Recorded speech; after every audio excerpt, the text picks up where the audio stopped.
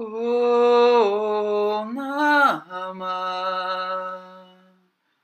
Namah Shivaya. Namah Shivaya. Hare Hare. Namah Om Hara Om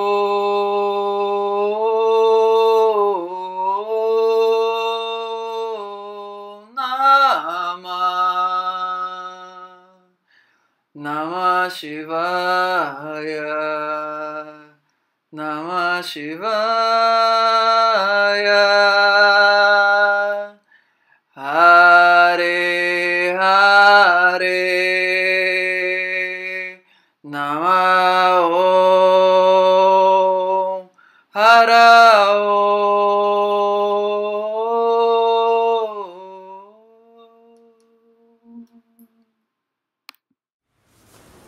Om Sahana Vavatu Sahano Bhunaktu Sahaviryam Karavavahai Tejasvinavaditamastu Ma Vidvishavahai.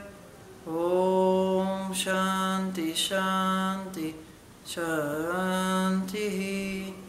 Hari Om. Namaste. So, the Yoga Sutras of Patanjali expose 8 branches, 8 Ashtangas that are fundamental for yoga practice. They are related to our social conduct, to our inner conduct, to physical activities, to breathing techniques to increase prana, to have the ability to focus our mind just one trend, to start to be capable of maintaining our mind in just one spot, to start to dissolve our attention in the flow of events, and then to finally be one with the universe. These 8 limbs of yoga, there are several books, several masters have spoken about it. And the main idea is that we need a very comprehensive approach to yoga. Yoga is much more than physical activity and pranayama. Yoga is much more than a very old and traditional practice in India. Yoga is any kind of action that we take to increase our ability to be spiritual. And these 8 limbs of yoga, according to Patanjali Yoga Sutras, are a systematization of this tradition. It's not the only one, and Ashtanga yoga is not about having a muscular strength and doing a lot of exercises. Ashtanga yoga is just a full program of spiritual development. It does not depend really on your religion. There are some cultural values that are present there, like non-violence and this kind of stuff, not stealing, being clean. There are 10 broad physical and social values that are important, so our mind gets purified. But you don't need to be a Hindu to practice yoga.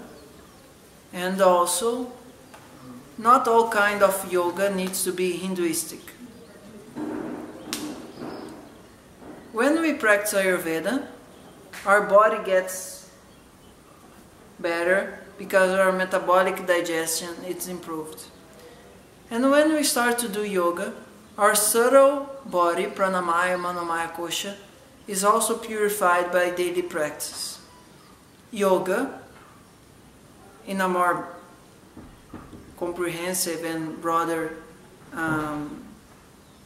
view, is a thing that you should or you must be doing like at least 1 hour by day. It doesn't matter so much if you're chanting mantras, if you are meditating, if you're cooking or anything.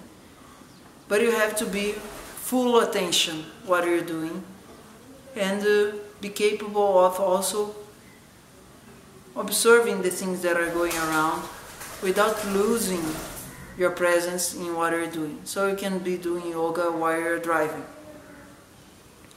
If you're interested in practicing a little bit more about this spiritual life, it's better to have assistance from another person, not only books and not only videos.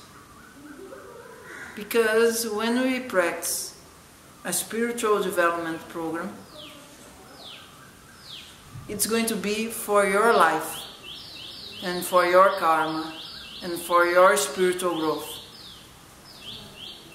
So, if you like this perspective, this Ayurveda, Yoga and Jyotish perspective, there are a lot of people that can give counseling to you in the place you live or by the internet.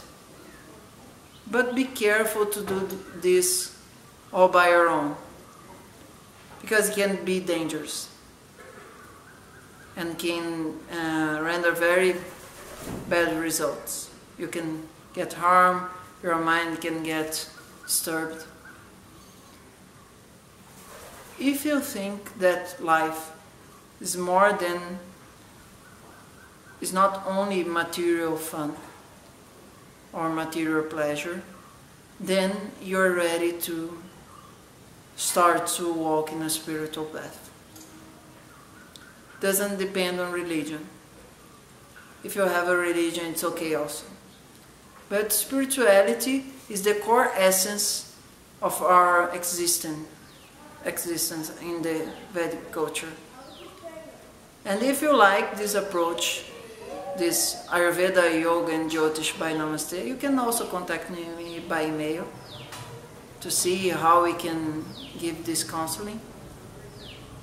But it's important for you to find a person that talks to your heart and not only to your brain. There is no such a thing as the best teacher, guru, doctor for everyone in every times, in every place. The most difficult part is to find one that you believe and then stick to it, at least for 5 years. Because it's not going to be in one single day that things are going to start to change. It takes time, lifetimes.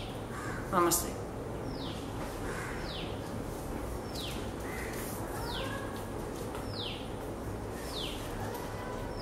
If you want to have online consultations, please contact my email namaste.tiago@gmail.com. Namaste!